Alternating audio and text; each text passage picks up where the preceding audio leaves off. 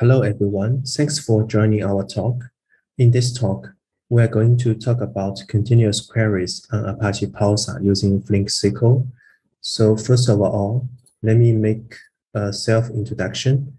My name is Nen Lu.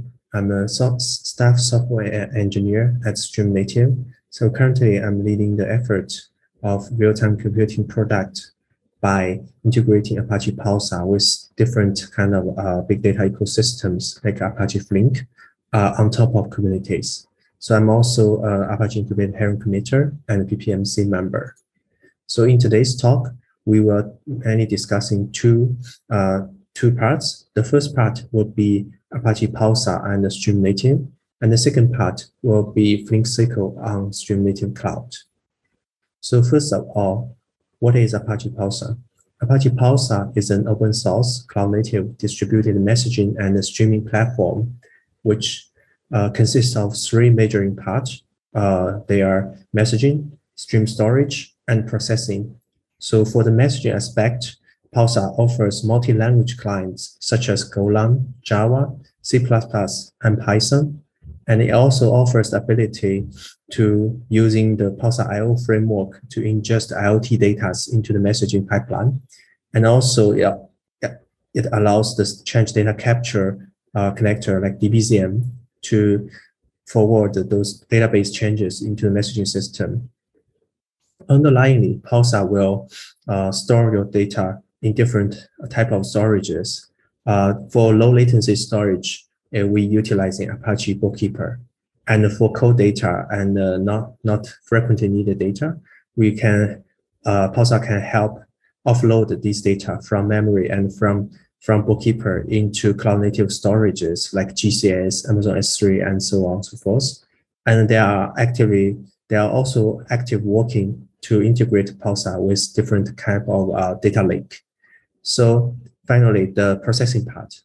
Pulsar is very extensible and integrates very well with the different popular frameworks. For interactive queries, Pulsar can support Presto, Neutrino, and Hive nowadays. And for stream and batch processing, Pulsar seamlessly integrated with Apache Flink and Apache Spark. And besides these popular frameworks, Pulsar also developed its own processing framework called Pulsar Functions. And it's used for simple data processing and ETL jobs to simplify the development and deployment overhead. So yeah, that's the overview of the Apache Pulsar project. And it includes like messaging, like storage, and the processing part. So here is a short list of the nowadays Pulsar adapters in their production environment, like Tencent, like Best Pay, and Zhaopin, and Iterable. So it covers like use cases from different industrials like social media, like online shopping, and payment, fintech payment stuff. So hopefully next time when we join in the Think Forward meeting, there will be more adapters listed here once they are agree as we to do that. So after the short introduction overview about Pulsar project, I would like to introduce the company behind Pulsar a little bit. Our company is StreamNative, so it's founded by the original developers of Apache Pulsar and Apache Bookkeeper. So we built a cloud-native event streaming platform that enables enterprise to easily access data as real-time event streams. And also, we are actively working on integrating Pulsar with different computing frameworks like Apache Flink, as we will be discussing in the followings, and other frameworks to make sure that the data value can be discovered via these kind of in time. So at StreamNative, we offer StreamNative Cloud, which is a fully managed enterprise SaaS offering of Pulsar. It can massively scale without ops overhead and was built for hybrid and multi-cloud environments. There are two types of the cloud offering. The first is cloud hosted, which people can provision the cluster resources in our cloud portal. And also another one is cloud managed, which we can help develop the whole stack of the Pulsar service into your cloud environment. And it allows for stream across different public clouds for multi-cloud applications. And the payment is either as a pay-as-you-go model, and it can reliably scale mission-critical applications based on the traffic and your needs. A second offering is StreamNative platform, which is a self-managed enterprise software offering of Pulsar. Within that offering, there are Kafka on Pulsar features, which allows people to migrate Kafka client-based applications seamlessly to Pulsar backend without code modification. And it has the function mesh service for serverless streaming, which help people to schedule and provision Pulsar functions in a cloud-native way. And there will be enterprise-ready securities. And also we packaged a lot of Pulsar operators to help people manage the workload, daily workload. And it shares the same experience or has seamless experience as the StreamNative cloud we offered in our household. So last but not least, it is worth mentioning that Bevorica, which is known as the company behind Apache Flink, is actually a cloud partner with us starting from early this year. So we are kind of closely working together with each other to bringing these two communities together, as well as offering a good best solution for these nowadays real-time data problems. Okay, I just discussed about the first part. Now we can get into the interesting part, which is Flink SQL and Apache Pulsar integration. So before we dig into the actual implementation, I would like to spend just one more slide to discuss about Apache Flink and SQL. So Apache Flink is nowadays the de facto streaming processing framework for big data, and it serves different use cases such as event-driven applications, streaming pipelines, and stream and batch analytics. It can be integrated or fetching data from different type of source like real-time storage or database file system or KV stores. And once the data is feeding into the Flink job itself, the Flink will be handling those processing logic and generate the results and then insert them into feed these results to different destinations. And for the Flink API, they offer data stream APIs and table APIs and even simplified SQL APIs. These are all the APIs available for user to compose different Flink jobs based on their own needs. So for Flink SQL, we think it has the ability to process real-time data streams and has the potential to unify the batch and streaming processing. And also it actually can serve various use cases such as real-time monitoring, anomaly detection, real-time ETL jobs, real-time data applications. So that's kind of the reason why we are first bringing Flink SQL to our cloud platform.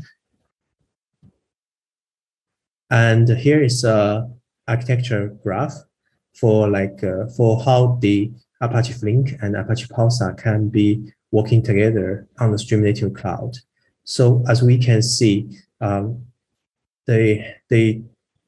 Pulsar offers unified batch and stream storage, so the Flink can fetch real-time streaming data from Pulsar brokers directly, and also it can read the batch data from the tiered storage, which is offloaded by Pulsar itself, and they two work together can cover basically most of the use cases nowadays. And these integrations are actually built or has already been built on StreamNative cloud. So people can just using Pulsar client or maybe Kafka on Pulsar protocol to feeding data into the Pulsar service, and then starting spin up a Flink job, whether it's written via data stream API or via table API, or even a simple SQL to reading data and process from Pulsar, and then generate the results to different places for serving different business needs. So in our case, like at step 1, we first bringing this Flink SQL into our platform to work with Pulsar on the cloud. So I think before I further like go into the architecture stuff, which is kind of very abstract, I would like to show you guys a quick and simple demo to see how Flink SQL is working in the cloud platform with Pulsar, and then we will be moving on to discuss about some of the implementation details. So here we go. Now this is the Pulsar cluster we have created on the StreamNative cloud. I was just checking different aspects of the cluster, like what are the tenants, what are the namespaces of the cluster. A lot of like different features like schema, like dispatch rate, things can be tuned or setting by the web portal. And here is the topics page. So these are the pre-created topics. I will be using some of them for the following query demo. So it listed like the partitions and some of the basic metrics. So this is the query UI, and this is a Pulsar cluster. So now I will be creating a Flink cluster for processing my job. So it's like as simple as like typing the name, select some of the basic settings, and then ask the backend, cloud backend, to schedule these components. And to save us time, I will just use a provisioned cluster to do the setting. So as you can see here, I select the Flink 6 cluster, and it automatically connects to the backend Pulsar cluster and translate all the Pulsar tenant namespace as a database, and all the topics under that tenant namespace as different tables. So here we can check the schemas available. So I will do a very basic query, which is a select star from the table green text file, and then run it. So it's actually like be scheduling and submitting. Now I will be like ingesting some of the data into that topic now. So after some amount of time, we see that the ingested data can be fetched from the Flink SQL. And if you look at the bottom right, the page number is increasing because the data keeps growing. And we will always see the latest data from, from this site. And it's worth to mention that we can also set up some options to ask the SQL to start from the earliest time. Okay, here is a more complicated SQL, which is we are doing kind of a streaming join and also the group aggregations. So as I hit the button start, and then it's like being translated and verified and scheduled and launching in the Flink cluster. So it takes some more time. So here is the result. Like since we are doing the join work, so it will be updating the different kind of record as the data coming in. So yeah, let me stop that. Okay. Hopefully this helps you have a bit of feeling of how Flink SQL is used in the cloud, in our cloud. Okay, this is the Flink demo cluster I just created. So it's kind of being finished the processing, but unfortunately I will have to destroy it because our demo is coming to an end. So type the name and confirm the deletion. Then it will be just gone in a minute. And here is the Pulsar cluster we used to send data, serving all the data for the Flink SQL framework. So, and we try to delete that, but unfortunately there is still like Flink cluster running. So it will be, the deletion will be failed. And this is the instance abstraction, which holds all the resources we have nowadays. Okay, so if we check again, so look at the topic green text file, its storage size increased a little bit because the newly ingested data. Okay, yeah, so I think this is the demo I have for you guys. so that we have kind of a better intuition or feeling of how this work on the cloud in a cloud environment. And now we will be like going further to digging into some of the implementation details. Okay. So this is an overview of the whole architecture for the StreamNative cloud, as well as the Flink cluster. So, what we have built is a StreamNative control plane, which mainly has a component like Cloud Console, Cloud API, cluster management, and account management. So whenever our user connects to the web UI, it's actually talking to this control plane to request it do all kinds of different type of works, like provision a Pulsar cluster, provision a Flink cluster, and submit the queries to the provisioned Flink cluster.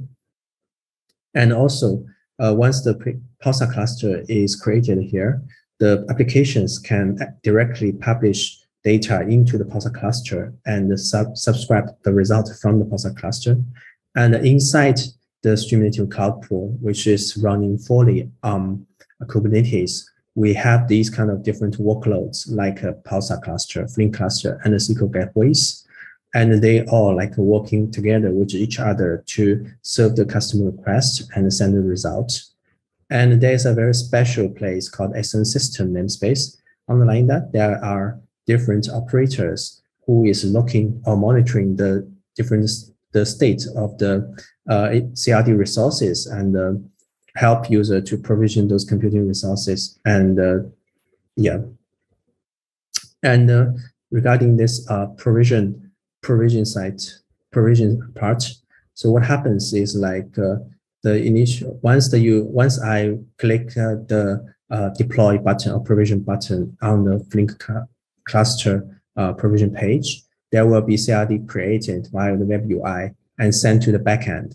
So once the backend receives these kind of requests, it will automatically parse that and generate subcomponent to provision and send those subcomponent provision requests into the cloud pool. So here in the Flink case, we will provision two subcomponents. One is the SQL gateway, which is acting as an entry point for user to submit SQL and sending back the results. And the other is a Flink cluster, so which is mainly responsible for computing the actual result to do the actual work.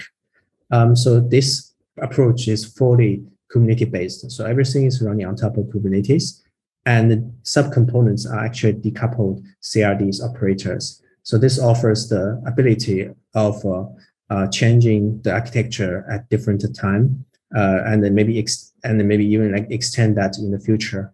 And also these components and the Pulsar cluster, they are all connected by proper configurations, so they know who to talk with and where to send the result to.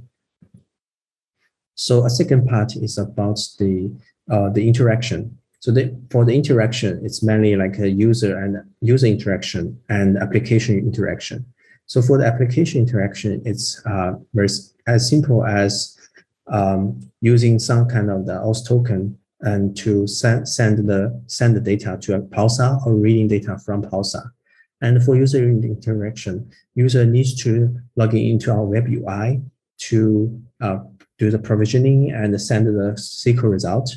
Once the SQL request is received, it will be accepted by the SQL gateway, which will be doing all those kind of translation, validation, and cleaning work, and then compile it into a job graph and send that to the Flink cluster. So once the Flink cluster received that, the job manager will find the task slots to run these kind of subtasks, and the task managers will be receiving those jobs and starting to receive data from Apache Pulsar, and then send the result to either SQL gateway to demonstrate on the web page as user can see, or maybe send the result to another Pulsar topic if we are using like some insert into statement. So the step is like establish a connection first, and then send the query result request, and finally get the query result. So the next part is about the connection. So the connection is mainly discussing about how SQL Gateway and Flink is actually talking to Apache Pulsar. The piece of component we develop here is Pulsar Flink connector. So for SQL Gateway, it's using the Pulsar Flink connector to mainly do some metadata reading and schema validation work, and also help to do some kind of DML requests, like create table and create database stuffs. And for the Flink clusters or the Flink actual Flink job, it's actually utilizing this Pulsar Flink connector to reading data from a given topic and then send out the result back to the topic if requested. So we kind of running a Pulsar on vPro 2.7.0, and nowadays it should be 2.8.0 now. And there's a key shared subscription model supported to help reduce the complexity of the Flink job. And there are exactly one semantics to make sure that the data is properly processed and there's no missing data and the result is accurate. And we also support for absurd Pulsar just to make users life much more easier. So I think I have kind of roughly go through the how it looks like and the architecture of the stuff and then some of the critical piece of the component in this in our work. So as far as for the future work, we are kind of actually actively working on a new Pulsar Flink connector based on the new Pulsar source and sync API. The first part, source part, is actually merged into upstream Flink and is available in the Flink 1.14 release. And we are kind of working on the sync part at this time. And the second work is about the Pulsar catalog abstraction. This part is about how to mapping the Pulsar topic and namespace stuff to the Flink understandable structure, like Flink SQL understandable structure, like table, like database, and other parts. And we hope to enhance the current implementation so that it will offer much more flexibility and ability to processing different needs, like query a table for multiple topics and setting and customize the Pulsar client setting for different user needs and so on. And these are like the open source work or the component work we want to have. And the following is about some product side issue, some product side plannings. We want to launch long-running query deployment in the followings so that the SQL can be a really powerful tool for serving people's different kind of real-time data processing needs. And also, once the long-running query deployment is done, we would like to offer in some kind of monitoring and debugging tools to make sure that people understand what's happening inside the query or inside a running job and quickly or easily identify the problems if there is any. So yeah, I think these are the tech part of my talk, and I hope this at this time, after listening to my talk for this long, I hope you guys understand a little bit more about Apache Pulsar and a little bit more about Flink and Flink SQL, and give you guys a quick test of what StreamNative Cloud offering for Pulsar and for Flink SQL. And if you are interested in more details, we kind of offering on-demand Pulsar trainings. So just check out the academy.streamnative.io website, and you will be finding much more detailed knowledge and skills from this course. And we are also hiring. So if you would like to work with us, or you would like to work on these exciting cutting-edge technologies and challenging problems and exciting products, please feel free to reach out to me or to our company website to find any job interests you. And we would like to work with you guys as a talented engineers.